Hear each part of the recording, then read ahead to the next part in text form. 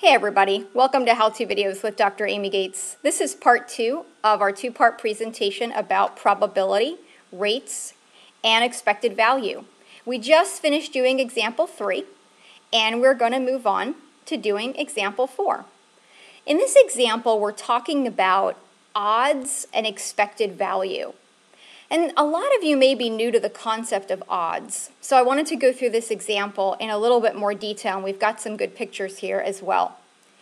Here's the problem. Suppose you are given 20-3 odds that you roll the value of a 7 with two fair 6-sided die.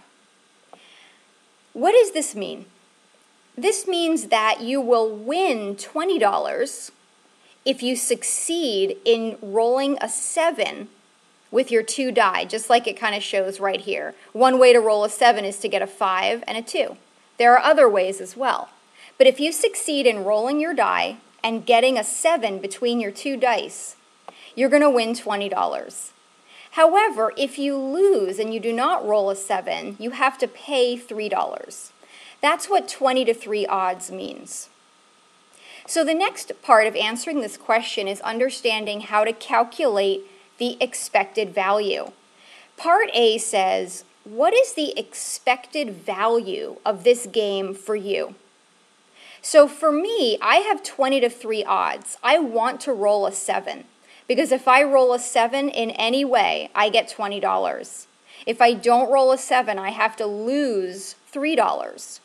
So my expected value is calculated by figuring out how many ways there are for me to win and multiplying that by $20, how many ways there are for me to lose and multiplying that by the $3, and then subtracting away the losses from the wins to get the expected value. So let's think about that. How many ways are there for me to roll a 7?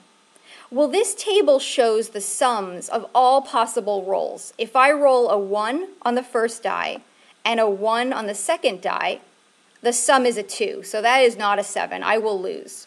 If I roll a 2 on one of the dies and still a 1 on the other die, the sum is a 3.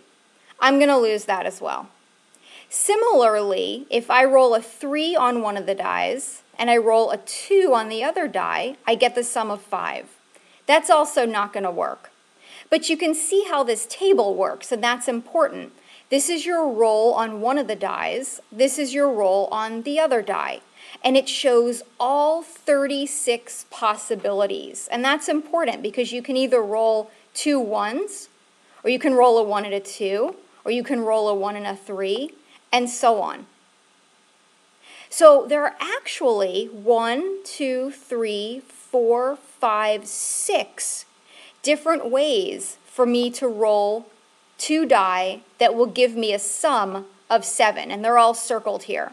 So out of all the 36 possible ways that these 2 die can fall, 6 of them give me a win. That means that 6 out of 36 times I'm going to win $20.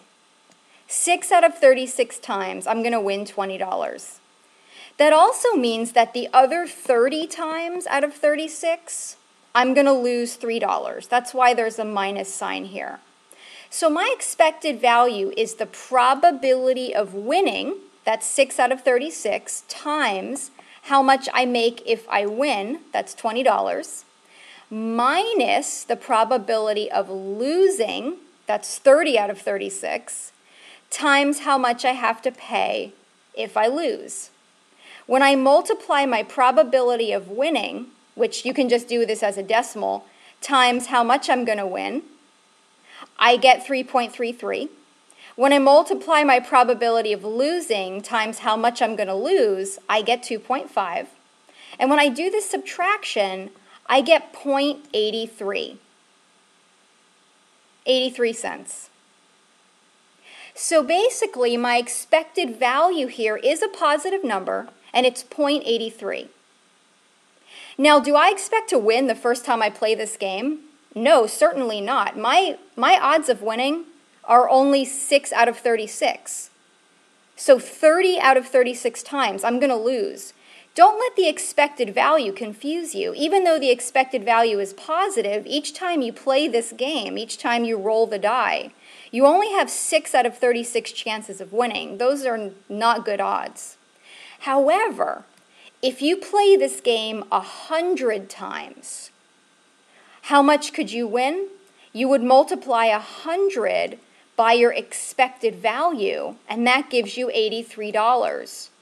So when you have a positive expected value, you're actually better off playing as many times as you can, so that averaged over 100 games, you expect to win that $83. Because if you just play once, even though your expected value is positive, your probability of winning is not. So that's a lot to think about, but that's how you calculate an odds problem. All right, let's look at the example number 5 now. In this last example, we're going to look at rates and policies. Car insurance companies need to have enough money to pay out for accidents and also to make a rather large profit, apparently. So they need to know the accident rates. They need to have as much information as humanly possible about accident rates and costs and ages and everything, so that they can collect enough money to make sure that they have enough money to pay out for any accidents that come up, and they have enough money to pay for their business, basically. So the question here is, using this table of lots of information, what is the accident rate per 100,000 people during their 20th year? The only thing that makes a problem like this challenging is what this question's actually asking you and how to find it in the table. Once you see how to find it, it becomes very straightforward. What is the accident rate per 100,000 people during their 20th year? All right, well, this table definitely gives us differences by age. So these are for people who are 16 through 19. This is for people who are 20 through 24. People who are 25 through 32, and so on. This column is the probability of getting into a car accident during this age interval. So if you're in this age group, it's a 0.0345. If you're in this age group, it's 0.0236, and so on. So what this is asking is, what's the rate for 100,000 people during their 20th year? Well, let's just see what the rate is first. During someone's 20th year, that would be inside this age range. These are people who are starting out at 20 and going all the way through 24. So during your 20th year, you're in this particular range. What's the rate of an accident in this range? It's 0.0236.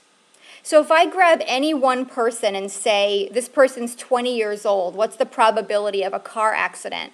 It's 0.0236. or about 2.36%. To find out the rate for 100,000 people, I simply multiply by that rate. That tells me that 2,360 people are likely to get into an accident per 100,000 people who are in their 20th year. So that's how you answer a question like this. And one of the things you might have noticed about this particular example sets is a lot of numbers are here that we're not using. Like, we only use this particular value. We didn't bother with this number, these numbers, or anything else. And that's part of the key here is oftentimes you'll be given a table of data, and part of answering the question is understanding what part of that data, what part of that table is relevant. All right, well, this ends our overview, our 2-part presentation about probability rates and expected value. I hope this presentation was helpful. Thanks for tuning in.